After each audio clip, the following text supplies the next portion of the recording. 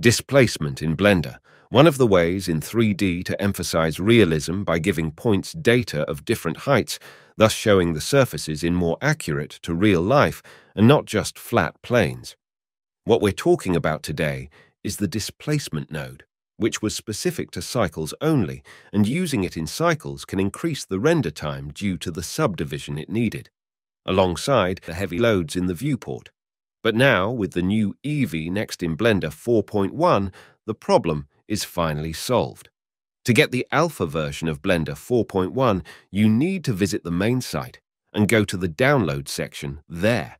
Under the experimental versions, you will find the alpha version to download it in a compressed format, so just unzip it and run the program.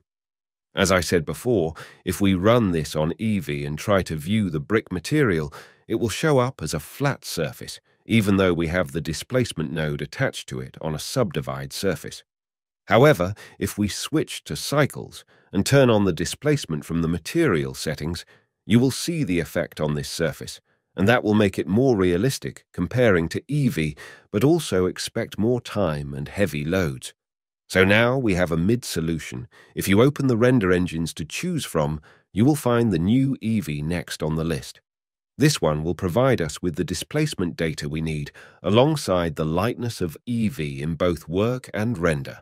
And that's not the only upgrade it has. There's more features regarding light calculations and shadows, with many other ones on the way. So I think it's time for EEVEE to become a decent render engine. And that's it. Like and share if you care. And see you in another video. Stay sharp. Goodbye.